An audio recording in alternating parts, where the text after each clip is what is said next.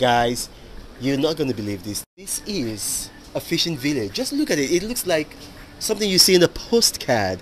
It's just, I mean, it's wowable. You know, it takes your breath away. You know that song, Take My Breath Away? I mean, this does it for you. It's just so beautiful.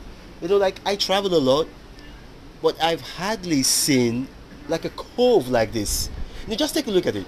You know, so you see, the Caribbean Sea comes in from there. Can you see? It comes in from there, and then you see washes. Now you see all those boats.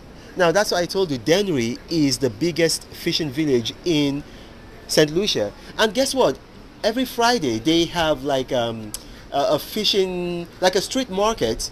So the fish that they catch on that Friday, they sell it, and it's very inexpensive, you know. So you just have all kinds of fish. It's really lovely, you know. It's lovely. The people are lovely, but don't come here because I said the girls are lovely. No, come here with your wife, okay? Except you're single and you want to get married to a St. Lucian, then that's okay. Okay? But just look at how beautiful this place is.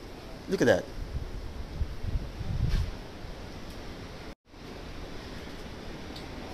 Just look at that. Look at that. You know, I mean, I don't know if I've ever seen a cove as beautiful as this. Maybe in Barbados I have, you know. And here's the thing, you know, the hotel, you know, where I stayed,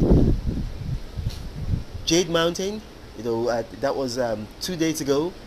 I mean, it's another thing. You guys saw the video of that hotel. You know, some of you were saying, how can a hotel be $2,020 a night? You saw that video. I mean, it's worth it. It's an experience, you know.